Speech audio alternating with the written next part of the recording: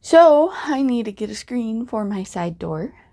It gets really cool at night around here now, but all the flies come in, and well, it's kind of funny because little Lexi, she'll sit in the front window in the living room and catch them and chew on them. And I know it's not very appetizing, I'm sorry. But it's funny, and I'm so tempted right now just to stick her in the window because I can't find my fly thingy, my bobber. It looks like a tennis racket and it's electrical.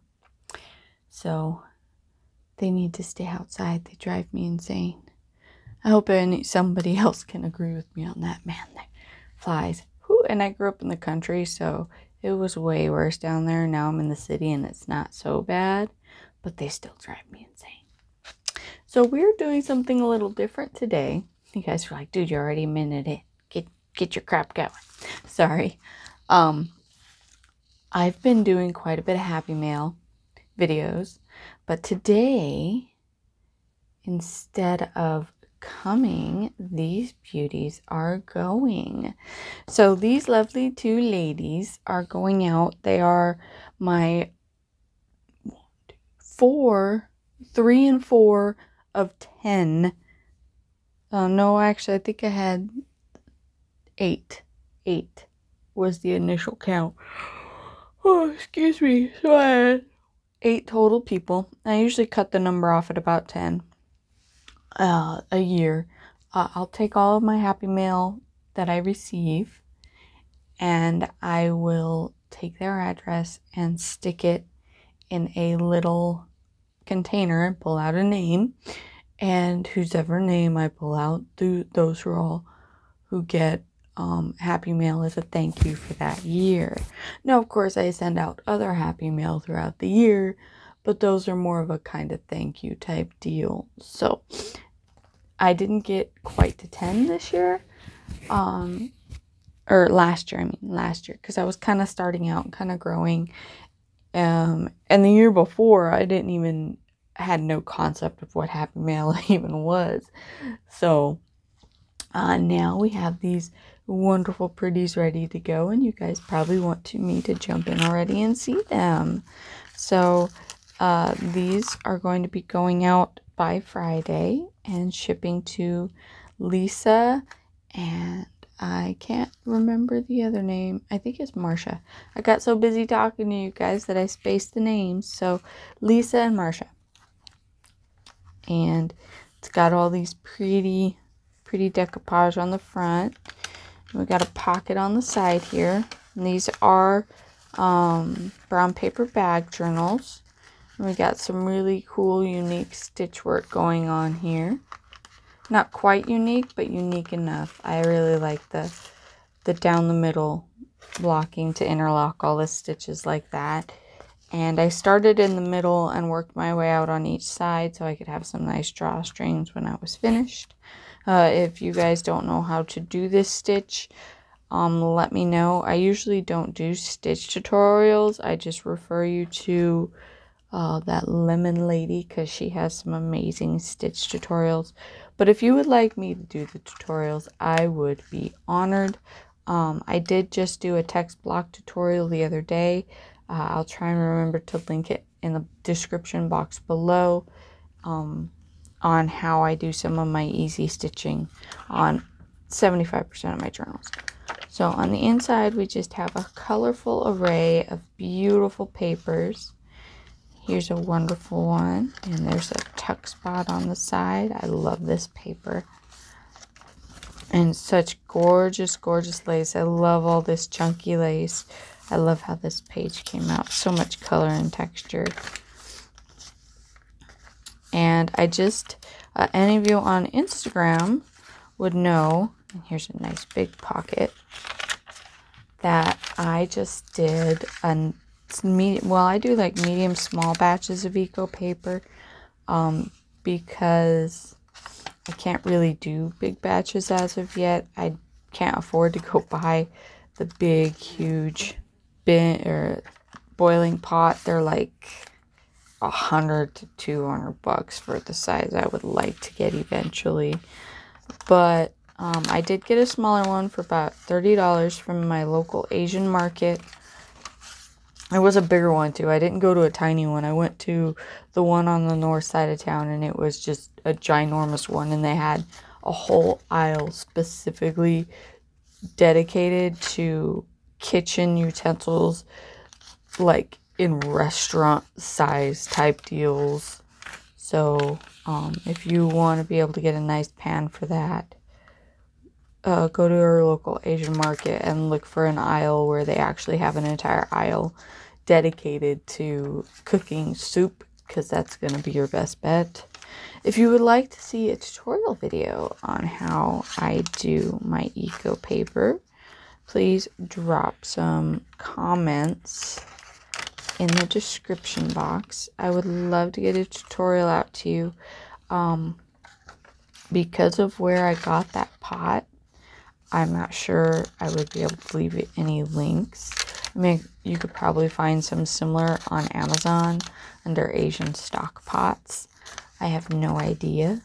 Personally, I like buying locally. I always have, because it supports the local community and keeps our money in the local community. I don't mind outsourcing and buying on the internet through other states, but I feel that, you know, it could be help our community grow, give us more jobs, that whole sorted deal. Oh, go away, Mr. Fly. I'm gonna go on a fly rampage when I'm done. I chased one out the kitchen today, or earlier, while I was actually putting, doesn't that look so pretty with its gorgeous layering? But I chased a fly outside earlier when I was actually laying my paper out in the sun to dry today. It's supposed to get out up to, it got up to 106 degrees yesterday, and it's supposed to get the same temperature again today, so I figured I would throw the paper outside. My luck, all the clouds will start back building, because it did drizzle yesterday evening. 106 degrees, and it rained. We haven't had weather like this since I was like 6 years old. So, but hopefully the monsoons will be dumping on us a lot this year. That would be wonderful. We could definitely use it. And according to the weather service, we actually had some, because of the rain here recently, it's brought us out of a 10-year drought. So that was really awesome to hear. Oh, yes. Now, there's not too many pockets in this one, and there's not too much decoration. I just kind of left it simple, so whoever gets it can fill it with love and so much goodness. And I think this would be like a really great quick grab and go type journal when you're on a trip or something. It's very bendable, it molds and moves, and really easy to, oh, excuse me, don't mind me, I just woke up. Very easy to throw in your travel bag and go. So here's this lovely, and I left the strings long enough. You can tie it on the back, you can tie it on the front. And of course, it has the same stitching across the back. These beautiful papers on the front. Nice big pocket with a little bit of extra goodies to play with. Alrighty, and I mean, just look at that beautiful lace. Ah, so in love. And I love how it lays when you open the journal. It kind of reminds me of those layered dresses, the layered lace dresses. I'm sure you know what I'm talking about. Or for a while there, those layered shorts that were really popular, layered in lace. I mean, wouldn't that just be gorgeous? All those colors. I'm just gonna have to take a picture of just the colors for my Instagram photo. I think that would just be an amazing photo.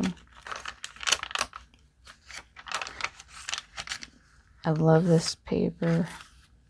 I love doing the darker ones, but I also love doing the light ones. I kind of keep it mixed. It's kind of a little bit more budget friendly too. That, and I don't know about you, but I have a hard time writing, or even I love writing on the darker pages, but I hate collaging on the darker pages because you cover up so much of the beauty. It's just so hard. So I think keeping a good balance between light and dark makes it happier for me in a sense, to where I don't feel so bad throwing collages on the more vibrant pages. There's two. This is actually a unique pocket. The piece was too big for the section, so I just folded it in half.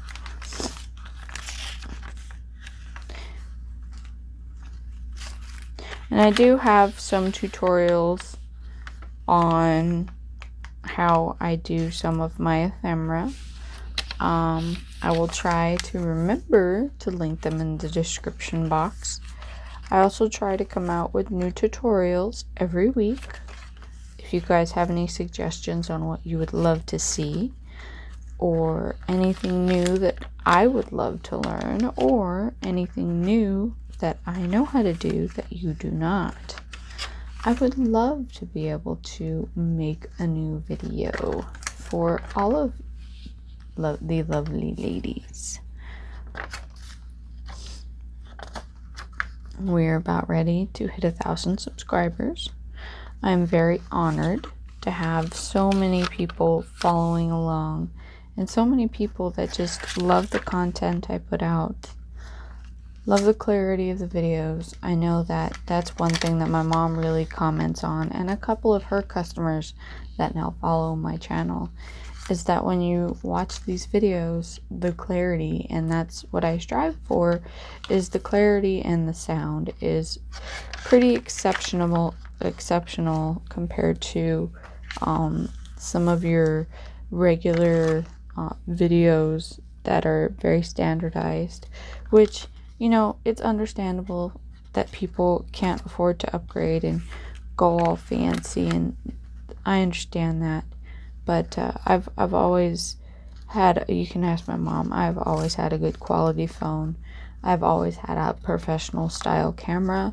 That's just who I am. I did photography in high school, and one of my mom's customers was a photographer for a newspaper, and she gave me a 35mm camera. It wasn't digital, it was color, and I had to go get them developed, and I had so much fun with that camera.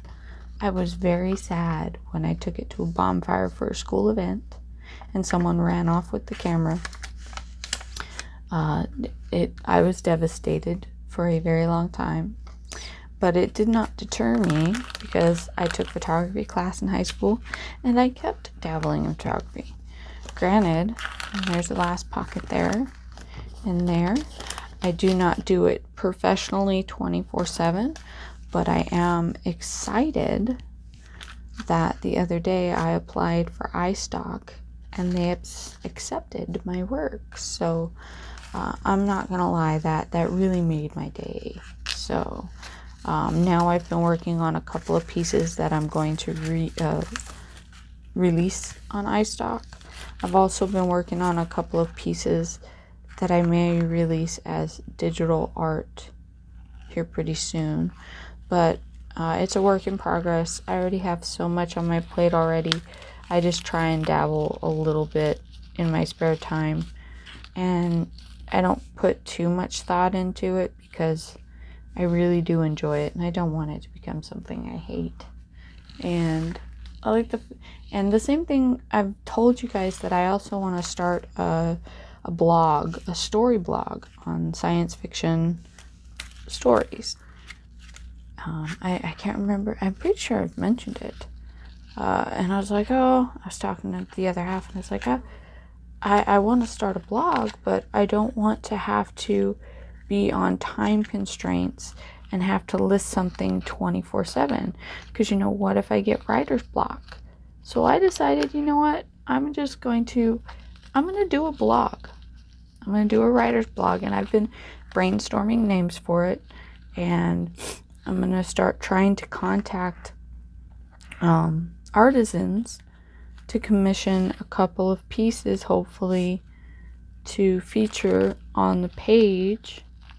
And of course, you know, they'll be recognized, so they'll get traffic from that to buy their art. But in the same sense, I want to just start writing again and put it out on a board, and people can come see it and read it whenever they like. But I've also decided that I am not going to kill myself trying to get something out every week. So for those of you who are interested and would love to follow along, stay tuned on that one. But please do not expect me to post something 24/7, because I think right now my first passion is making journals, and the writing comes whenever I just feel the spark. And sometimes I feel it all the time, sometimes I don't feel it at all. So, and actually writing is part of what wanted me to start making journals. When I was 16, I was at the Renaissance Festival and I seen handmade journals, and one of my teachers knew that I really, really loved it. She is the most amazing supportive teacher I've ever had, and she went out and got all the supplies, and we spent a school day making paper and creating our own journals, and I was completely in love with that. The sad part is I never did create any more journals until later, when about 3 years ago is when I started making them again. So there's a little short story for you guys. It was wonderful to see you. I hope you enjoyed this video, and please send out some shout outs to the lovely ladies receiving these goodies, and drop some comments on any content you would love to see and anything else going on, or if you just want to stop by and say hey, that's always appreciated too. Thank you. I hope to see you guys Friday. We will be finishing up this lovely lady, and then this Friday it should be finished. You guys will have a fully bound book. Alrighty, I will talk to you later. Bye.